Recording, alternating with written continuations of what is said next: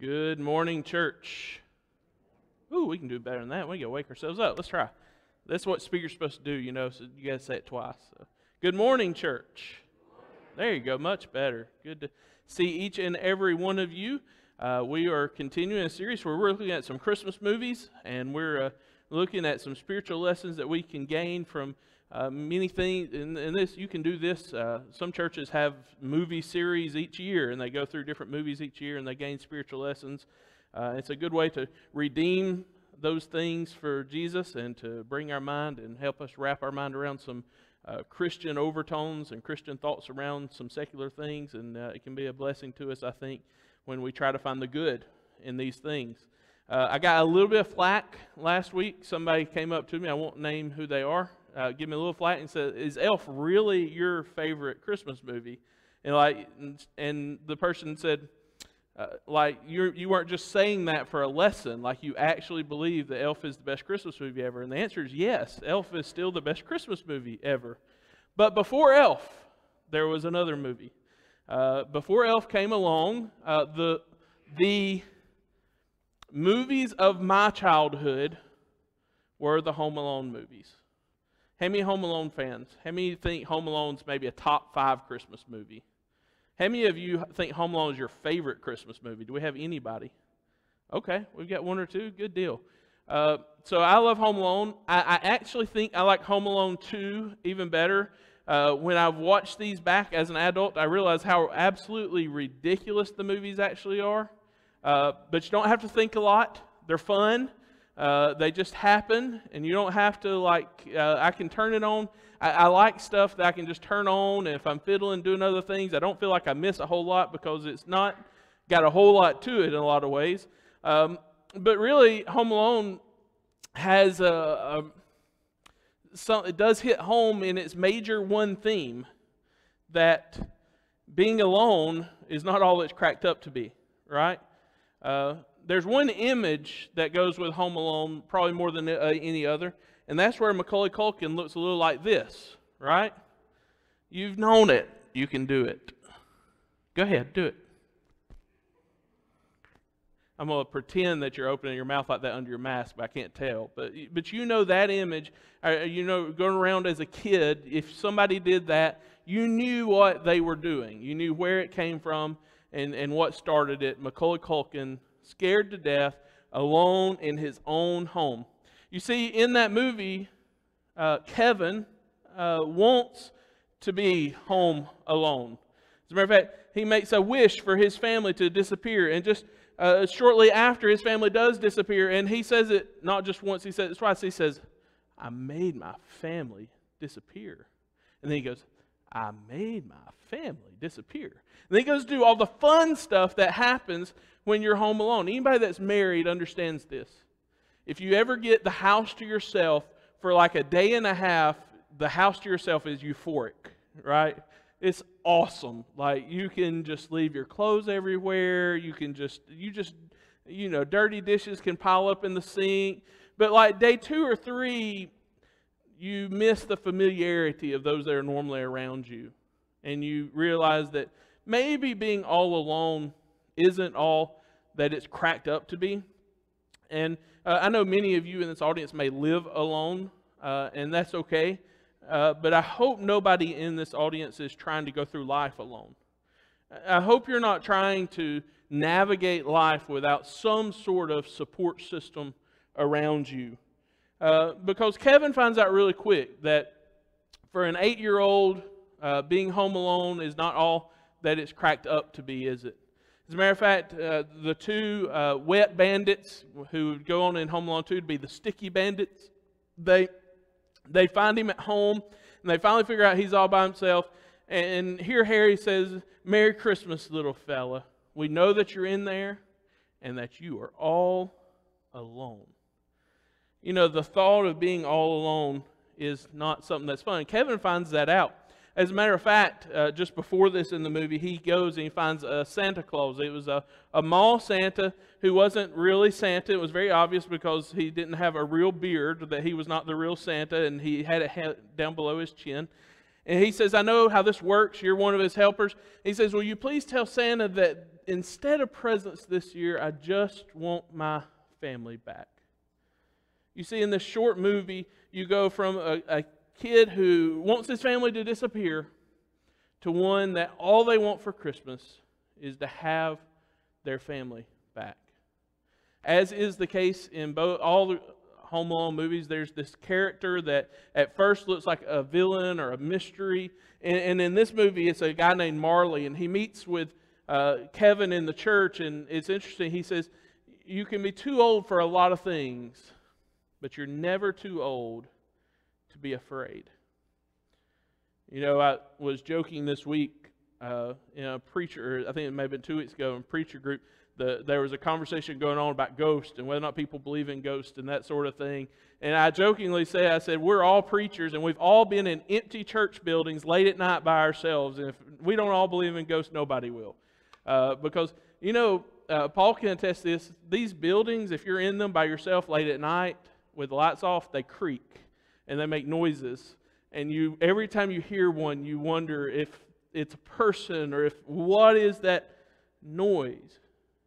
Most of you know I have a fear of birds. I still fear birds. You'll never, the worst thing in my life, the worst fear in my life is somebody making me go into that thing at the zoo where you feed all the lorikeets. My kids go by it every time and say, can we go in there? I'm like, no, you cannot go in there. When you can get your mama to come and take you, you can go in there. But when Daddy here, we're not going in there. As a matter of fact, it's gotten worse. I don't know if you know this now, but because of COVID, you have to go on a very certain path, and you have to go through the bird area. So if you want to see somebody power walk, come with me through the bird area. Like, we're getting out of there fast. I just don't like birds. They still bother me. I watched the birds, Alfred Hitchcock's The Birds, at too young of an age, and it stuck with me. But you know, the reality is we are all afraid of things, and sometimes it's things that don't really matter, like birds. Like, I know that a bird's probably not going to be the reason that I die. I'm aware of that. So sometimes we have these fears that are not really well-founded in data, but we still fear them. But we all fear some real things, don't we? We fear some serious things. Many times we fear death. We fear being alone, living alone, dying alone. We fear losing people around us that we love. You know, when life happens and life hits, some of those fears become more real. I won't sugarcoat this, that during this season, when, quite honestly, death has been put in the forefront of our lives as Americans, we see a lot about death right now. I would be lying if I didn't say that that's caused me some anxiety. You know, it's kind of made me think more about death and what happens at death and how vicious death really can be. And so I've had this fear. I've come to, there's a fear called autophobia. It's the fear of being alone. And it hit me this week in a real way. There was a post online about, they had a bunch of iPads set up that were ready to go into these ICU units where people are all alone, and many of them are dying alone, and it just hit me. Wow. Can you imagine the fear of being alone and dying alone? That's a real fear that we have. The joy for us as Christians, though, is that we serve a God who knows we have fears and anxieties like that one. And He's constantly, I like to say it this way, God's constantly settling our fears because He knows we're going to have fears, right? He knows we're susceptible to fear, and therefore, because we're susceptible to fear, God is constantly in a constant state of settling the fears that we may have as Christians. He does that through all sorts of ways. You know, sometimes I go through these, and I go through these pretty rarely. Sometimes He's using the people that are around us to settle our fears and calm us. Sometimes He's going to use His Bible. Sometimes He's going to use that indwelling Spirit within us to calm and soothe us. God's going to use all sorts of tools, but He's constantly calming our fears, and I take some pride in knowing as a Christian that I'm not alone, that seemingly every Christian that's ever walked has had fears and had to have their fears calmed by God, who loves us and cares for us, but sometimes we don't see that in the forefront of our minds and we struggle with that. I think about Elijah when he goes up and he thinks he's all alone. And it's what he says. He says, I alone am left. There's nobody else left. It's just me. And God takes him and he refreshes him and he revives him. He says, listen, you're not alone. You may feel alone right now. But there's a whole lot of people back down below who are not up on this mountain that still have not bowed to Baal. What a powerful statement to know and feel you are not alone. Because intellectually, it's just like those fears I talk about. Intellectually, I know I'm not alone, but that doesn't stop me sometimes from feeling like I'm home alone and all by myself. And so God is constantly settling those fears. I want to look at a couple of passages He uses to do this. One, I just want to start in 1 Peter 3. And really, we're going to take this passage and it has a quote in it from the Old Testament. We're going to go back to it too. It says, who's going to harm you if you're eager to do good? Keep perspective of what's happening. You need to understand that if you're out to do good, if you're eager and you're anxious to do good, there's nobody that can really harm you. Now, they may bring physical harm, they may bring temporary harm, but there's no one that can eternally harm you if you're out to do good. He says, but even if you should suffer, right? Even if you do have harm in your life for what is right, you are blessed. That's not the way we sometimes think about persecution. We don't see somebody overseas, see Christians being persecuted and say, oh, wow, they are blessed right now. But that's exactly what the Bible teaches us. That if our mind is in the right place and our perspective is in the right place on doing good, we can still be blessed even though somebody may be beating us to death. Even if we are all alone in a physical sense, if the world sees us as all alone, we don't stand alone because we're out to do good. And he uses this quote, and it's from Isaiah, and we're going to go back to where the quote comes from in just a second. He says, do not fear their threats. Do not be frightened. Don't be scared. Why? Or how do we do that? I think really this is the how. But in your hearts revere Christ as Lord. You put God in His proper place, and your fears will come down to their proper place. There'll be things we have to deal with. There'll be things we have to go with, but we understand that the fears that we may be facing are temporary. And I think that's a message our world needs to hear right now. That these things that we go through as society and as a world right now, they are temporary. They will not last. They will end in time. And we as Christians need to be the bearer of that good news. We need to be shouting to the world, listen, this will end. Even if it doesn't end in our lifetime, it's going to end for those of you who revere Christ as Lord. It's going to come to an end. You're not going to have to finish life alone because we have a God who loves us and cares for us. He says, but in your hearts revere Christ as Lord. Always be prepared to give an answer to everyone who asks you to give a reason for the hope that you have. I use this passage a lot because I think it's so beautiful. It's been misused sometimes, I think, but what it is so beautiful. I hate when it's been misused. He says, listen, you need to be living a life where when people see you, they see the way you are handling your fears is different than how everybody else is handling their fears. And when they see that you're handling it different, you need to be ready to give the answer. And by the way, let's note the context here. He says you need to be ready to give the answer. And there's going to be some people that are out trying to harm you sometimes. You need to be ready to give the answer always for the hope that you have in you. Then it says, remember to do this with gentleness. Remember to do this with respect. Don't think yourself haughty. Don't have a prideful attitude as a Christ follower. Go into it with humility and respect. And if you have that humility and respect, they're going to be more keen to want a piece of what you have. So he uses this, and this is actually a quote from Isaiah 8. Do not fear their threats, nor be frightened. And Isaiah 8, I've said this before. I think we really need to understand this. When we see a quote in the New Testament, we need to go back to the Old Testament and not just see the quote, but see the context of that quote, because when we bring something in the New Testament, it brings all that context with it. And sometimes we miss some things because we don't see all that context with it. Well, this has got some beautiful context with it in Isaiah chapter 8. It gives us a little more context to what was going on when that quote happened.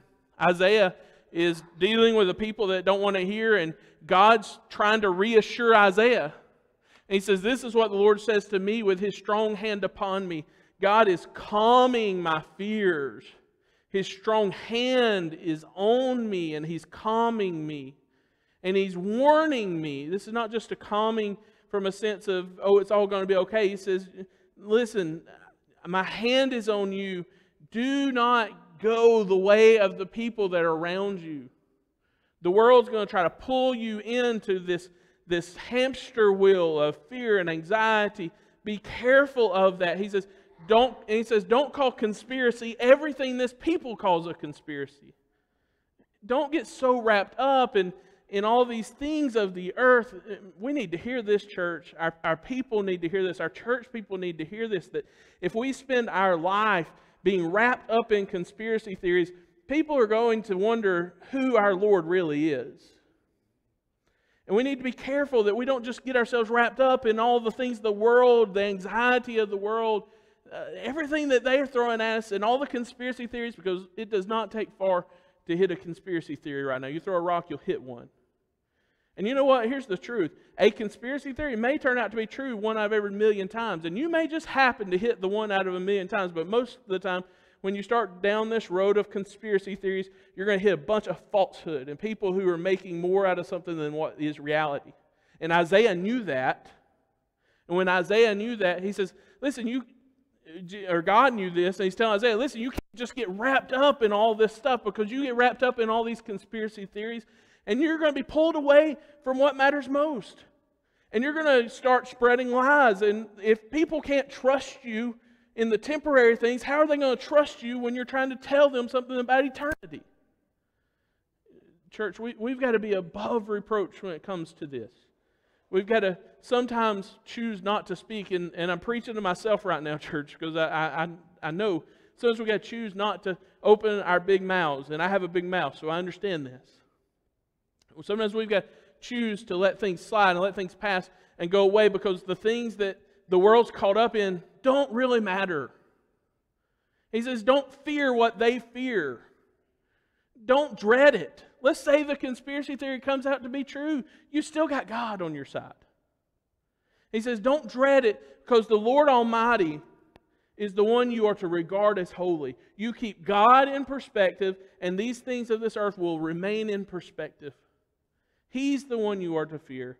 He's the one you are to dread. You keep God in perspective, and our fears and anxieties will stay in perspective.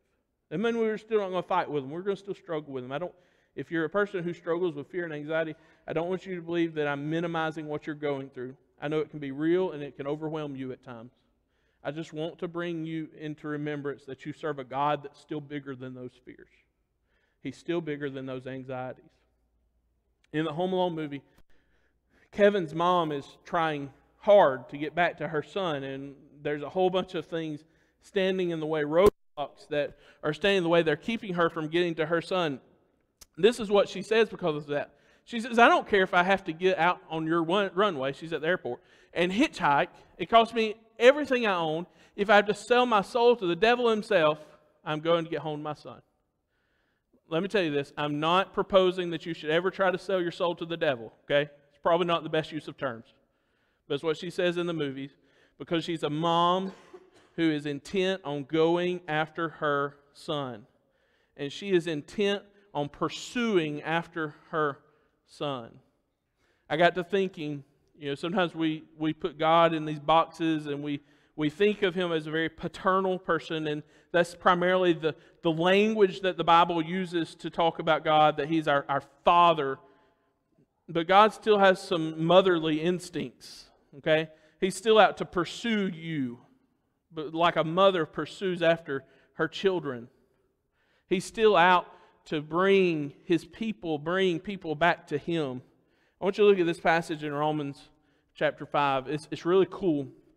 Notice this word, for while we were still helpless, all right? We start at helpless. That's the word Paul used there. While we were still helpless, at the right time, Christ died for the ungodly. Okay? We're helpless and we're ungodly. And he says, for one will hardly die for a righteous man, though perhaps for the good man someone may dare to die. But God demonstrates His love for us, that while we were still sinners, Christ died for us. He goes, we're helpless. That doesn't sound that bad, does it? You know, we've all been helpless. He says, while we're helpless. And then he says, while we were sinners, Christ died for us. Christ still pursued us. He pursued us when we were helpless. And He pursued us while we were sinners. That's a little bit more intense, isn't it? It shows that we're people who have missed the mark. We're people that are struggling with the wrong that may face in our life. And then look at what He does in the next verse here. He says, much more then, having now been justified in His blood, we shall be saved from the wrath of God through Him. For if while we were enemies, we go from helpless to sinners, and now all of a sudden we are enemies. Now that shows where we stood. We stood in a place where we were actively against the cross because of our sin. While we were still enemies, God reconciled us to Him through the death of His Son. And much more, having been reconciled, we shall be saved by His life. He brought us into right relationship. Not only were we helpless, not only were we sinners, but we were enemies of the cross. And He said, I will go to the ends of the earth to find you and to bring you to me. We serve a God who pursues us. God does not owe us that. God has all power and all authority to, at this moment, object us all to being minions and slaves right now, if He so chose to do that. God doesn't owe us to pursue us. If anything, it should be us pursuing after God. But we see that the clear image is that God, while we were helpless, He pursues us. While we were sinners, He pursued us. And even while we were enemies, we were pursued. Think about who wrote this. Paul. Paul was helpless and an enemy. A sinner. But most of all, we think of Paul what? As an enemy of the cross. And we see how God, even in His abject failure, God continued to pursue after Paul. And I'm convinced that today He still actively pursues after us. C.S. Lewis was probably the Christian voice of many have, it's past now, but those who were maybe raised in World War II times. C.S. Lewis was a constant voice, a constant figure. C.S. Lewis did not come to Christianity willingly. As a matter of fact, I want to read this quote to you that he shares about how he came to know Jesus and came to know God. He says this. He says, you need to picture me alone in that room in Magdalene, night after night, feeling, whenever my mind lifted even for a second from my work, the steady, unrelenting approach of Him whom I so earnestly desired not to meet. That which I greatly feared had last come upon me. In the third term of 1929, I gave in, and I admitted that God was God. And I knelt and I prayed, perhaps that night the most dejected and reluctant convert in all of England. I didn't want to come to know God. I didn't want to believe in God, but I came to a point where I just could not deny God anymore. And he says, I was dejected. I was reluctant. There was no reason God should have heard me in that moment. He said, I did not then see what is now the most shining and obvious thing. He said, I couldn't then understand this. He said, the divine humility, the humility of God, which will accept a convert even on such terms. The prodigal son at least walked home on his own feet. But who can duly adore that love which will open the high gates to a prodigal who is brought in kicking, struggling, resentful, and darting his eyes in every direction for a chance to escape? He says, I came to an understanding and a belief that I could not deny anymore. And I wanted in everything in me to go away from God, but God was pursuing me. God was a divine being who becomes flesh in Jesus to reconcile his enemies to him. What a powerful image we have. What a powerful God we serve, that would take our fears and anxieties, our aloneness, our being home alone, our not knowing what's next, the fear of maybe enemies pursuing after us, and yet even in all of our failures in that process, because we fail a lot, he's still pursuing after you, church. He still wants you. He still loves you. He still wants to be involved in your life even when you're a failure. What a mighty God we serve. So even if my family disappears, even if I'm alone from worldly standards, I never stand alone because I have a God who is constantly pursuing after me. And because of that, I'm blessed. I'm blessed beyond measure. And because of that, I can't help but tell the world that, listen, it's going to be okay. Everything's going to be all right. Calm down. We've got a God that's in total control. And when we serve a God in total control, we don't have to fear the way the world fears. Let's pray together. Our God, we love you and we thank you for loving us. We thank you that despite the fact that we were helpless, despite the fact that we were sinners, and despite the fact that we were enemies of the cross, you still reconciled us to you. And that pattern played out in redemption for all man, but it plays out in each one of our lives. That we've all had those moments where we've rebelled and we've struggled and we've fought against, and you still, to this day, maintain relationship with us, and we praise you for that. Help those of us who may be struggling with anxiety and fear in this season to lean into you and to your mighty strong hand. And let us fear and adore you as King. God, we love you. And we thank you for loving us in all the ways that you do. We are a blessed people. Even in the midst of pandemic and fear, we are a blessed people. God, forgive us when we've failed to see it. And help us every day to see you for who you are. The God who pursues us even when we feel that we're home alone. God, we love you and thank you. In Jesus we pray. And the church together says, amen.